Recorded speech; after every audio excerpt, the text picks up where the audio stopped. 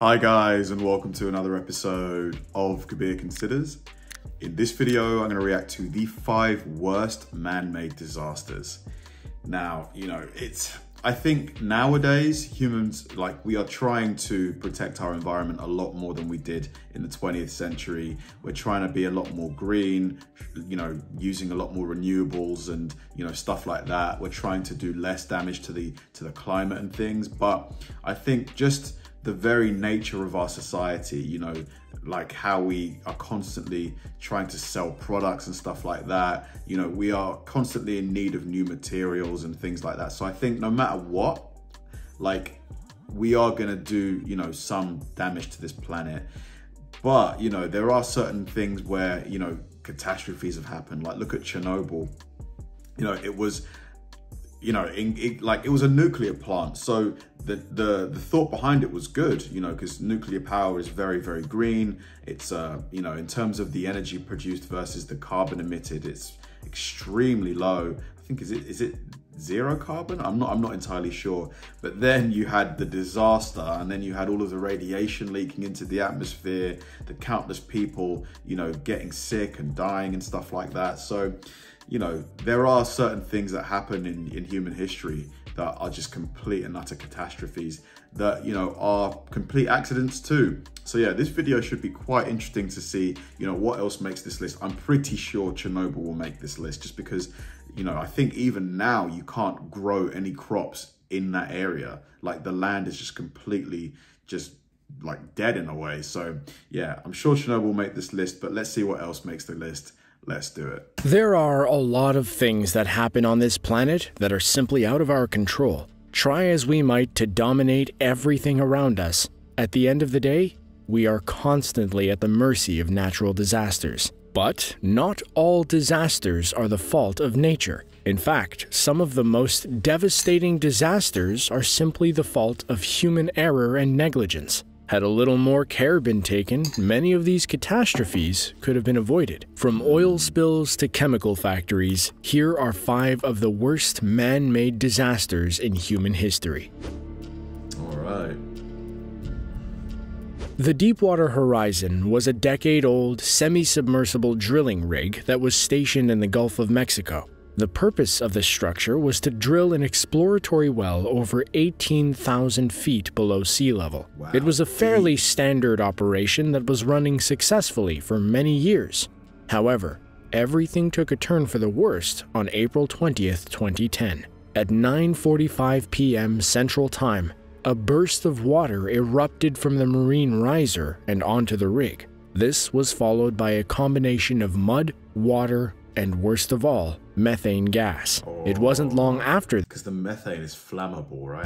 That the methane gas caught fire and exploded. Man. During all of this, 126 crew members were on board. They immediately knew something was wrong because they could feel 2 strong vibrations and the electric lights on board began to flicker. The crew members had less than 5 minutes to evacuate the structure. Out of the 126 people on board, 11 individuals lost their lives. By the time April 22nd came around, the entire rig had sunk into the sea. This was also the date in which the Coast Guard discovered that oil continued to leak from the rig at a rate of roughly 8,000 barrels per day. 2 remote-operated underwater vessels were sent to try to cap the well, but those efforts proved to be unsuccessful. Oh my God, look at all of it just completely contaminating the water.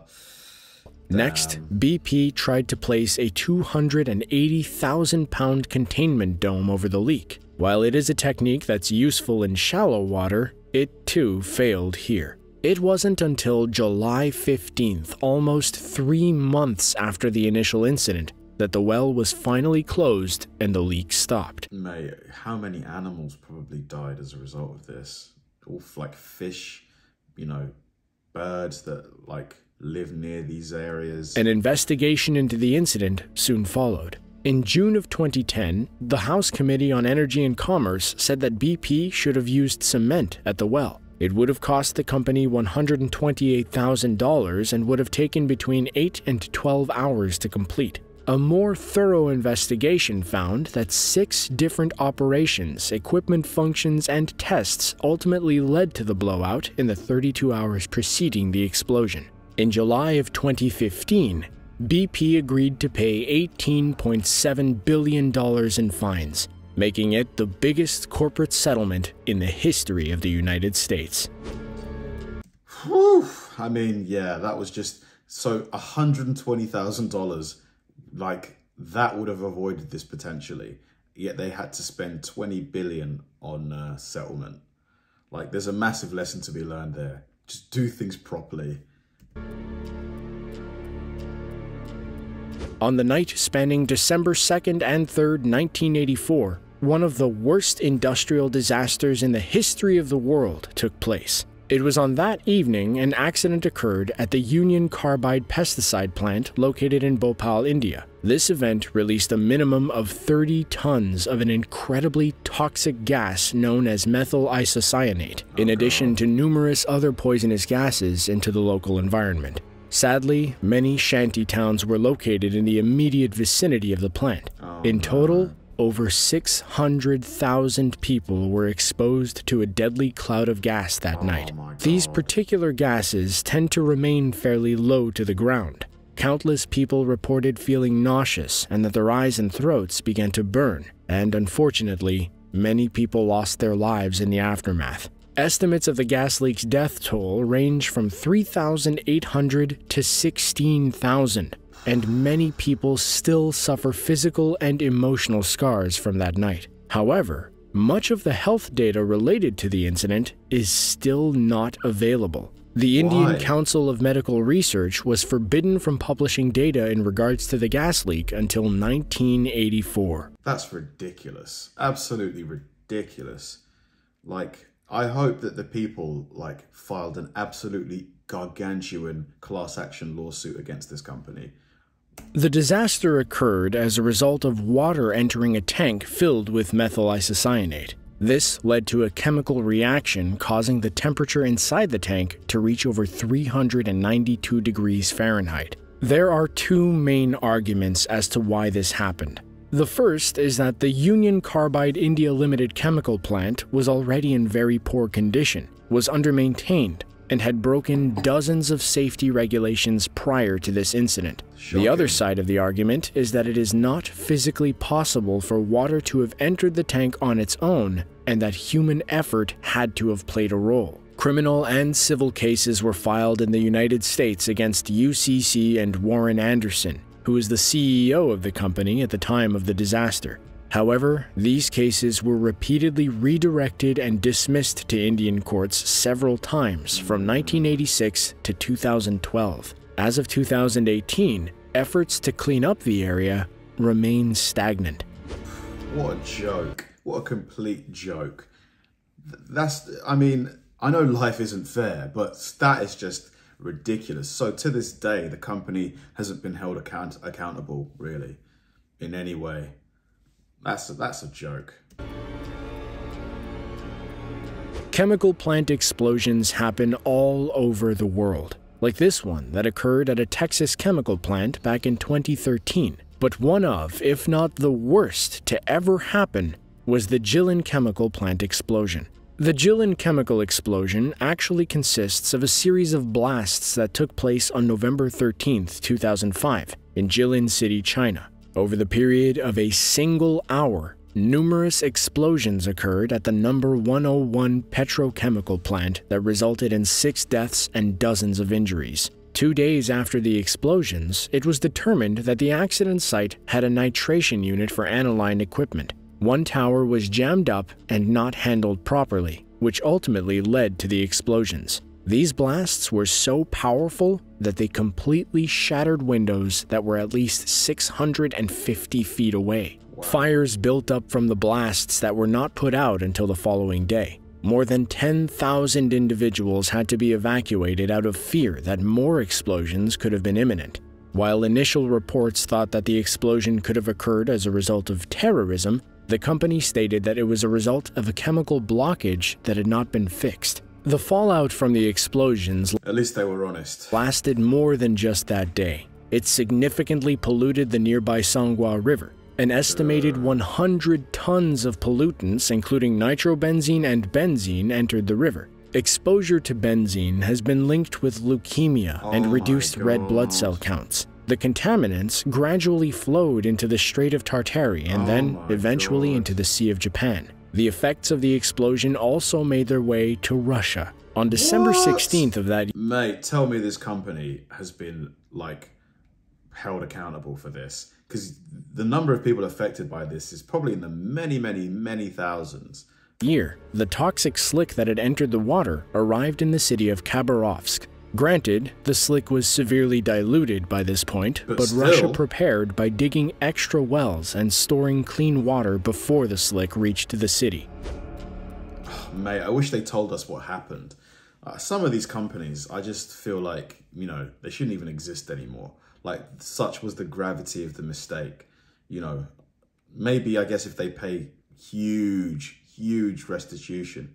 But even then, if you've got family that's died as a result of this, like, no amount of money is going to bring that family member back.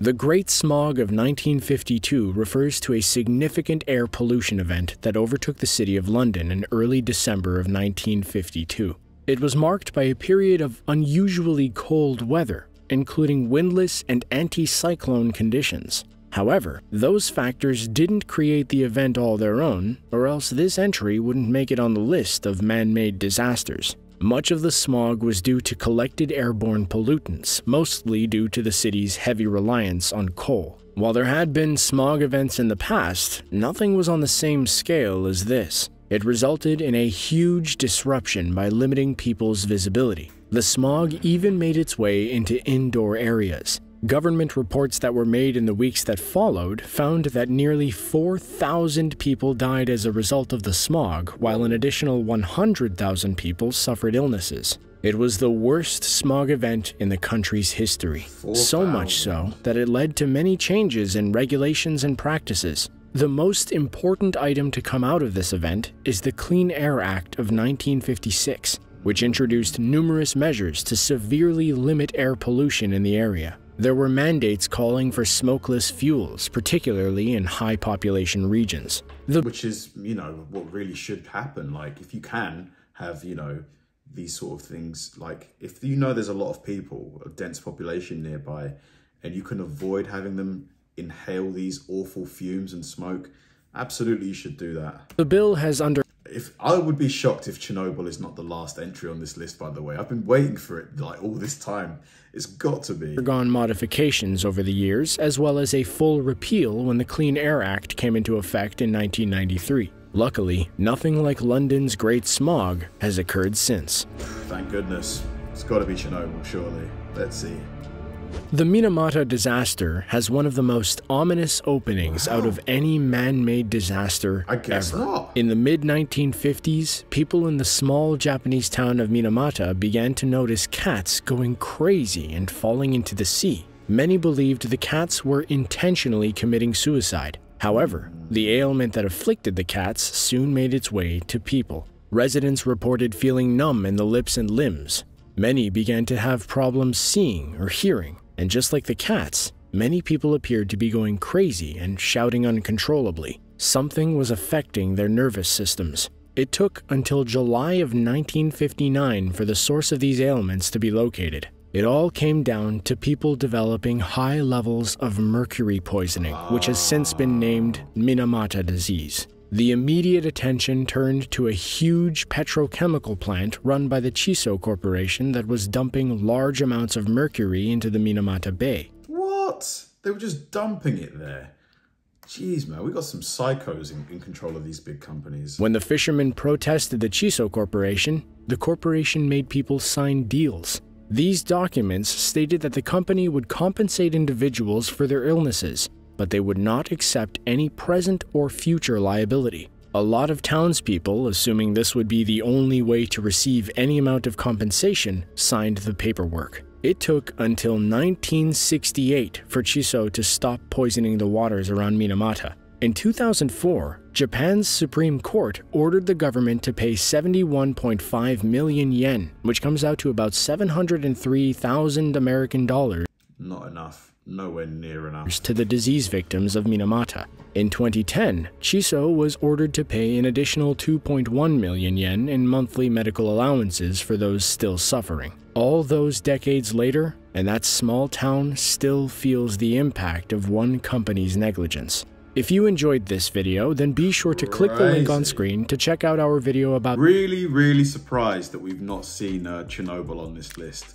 Like, because I think in terms of death toll, it's probably the #1. Maybe I'm guessing this channel has made a similar video where Chernobyl's already featured on this list. But yeah, it just saddens me that, you know, humans can deliberately make decisions that they know down the line are going to affect a lot of people just for the sake of saving some money. I mean, don't they realize that, this is the thing that confuses me. Like, you know that this is going to happen, or there's a good chance that a disaster will happen and you'll be financially penalized for that. Why would you not just spend the money to try and avoid it from happening? It just makes, it's just a simple decision to me, but I guess there must be other reasons at play. Maybe it's a lot harder to do the right thing, I guess, for them. I don't know, but very interesting video. Thanks for watching, guys, and I'll see you in the next one.